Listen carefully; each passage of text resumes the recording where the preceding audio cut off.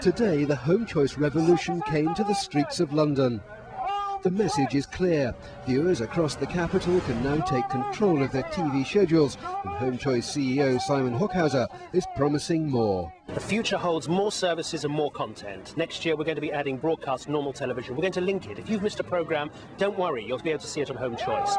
Celebratory support for the London launch came from Radio 1 breakfast DJ Sarah Cox. I get home from work, used to make lunchtime and just whack on whatever I want, watch whatever I want. I'm in charge. It's nice. What do we want? Homechoice! When do we want it? So today, London celebrated. In the coming months, so too will millions more people.